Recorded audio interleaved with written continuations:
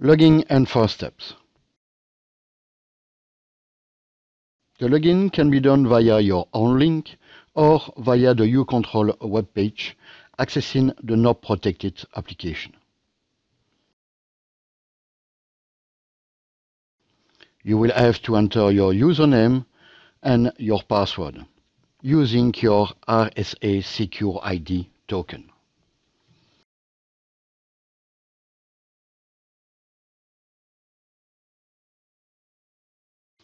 The NOP portal will open by default on the tactical page, showing the different portlets relevant during the tactical phase. If it is not the case, if your NOP portal is showing another phase, here is the simple procedure to come back to the tactical phase. Click on the tactical tab and then on the flashing red set button.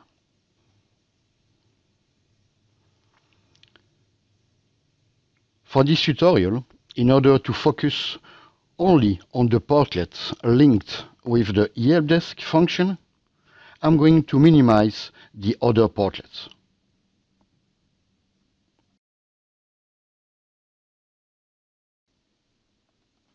Let's see how to act on a specific flight. Two options: via the flight list or via the e-helpdesk portlet. First, via the flight list. Inside the flight list portlet, you can enter directly a specific call sign or query via different flight lists. Let's select the flight list link. Several types of flight lists are available.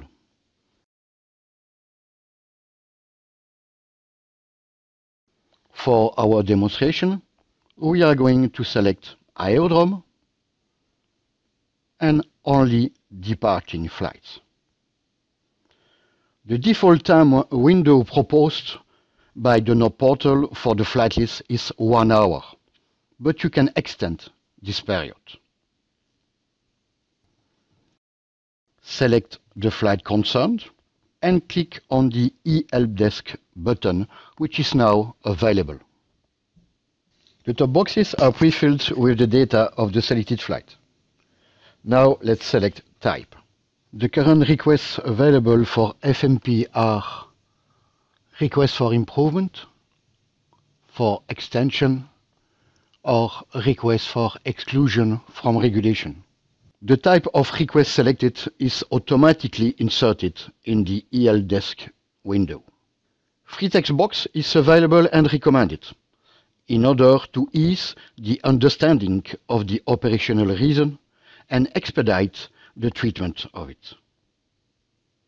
When ready, click on Submit.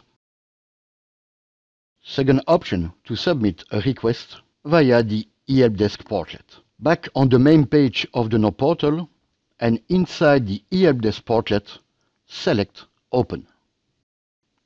From the Master panel, we select the second tab, Create. You will have to enter the call sign,